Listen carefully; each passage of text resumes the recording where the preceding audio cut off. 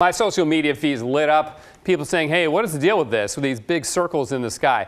One person calling them contrail donuts. Another person, and I love this, saying the sky is just the canvas for the airplanes, right? All right. Yeah, it's pretty good. This picture by Edmond Dante showing the circles here, and you can see the pattern like that.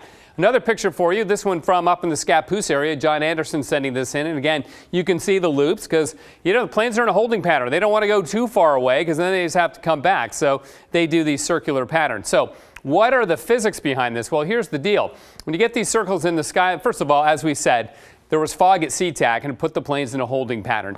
Visibility at SeaTac several times this morning was down to a quarter of a mile. They won't land planes if they can't see the runway. So that's what's going on with that. And why here? Why were they not way up over Seattle? Well, because Portland is the backup landing site for Seattle and for SeaTac. So if any of those planes, for whatever reason, had to land, they needed to be near an airport. So they were circling closer to Portland. So that's why we had them, and they weren't up around Seattle. And then why did they last so long? And this we see all the time. If there's high humidity at flight level where those contrails are being formed, well, then they disperse much more slowly. It's like having a cloud in a very humid environment. It just doesn't go anywhere very fast because the difference in vapor pressure is really, really low. That's the technical reason.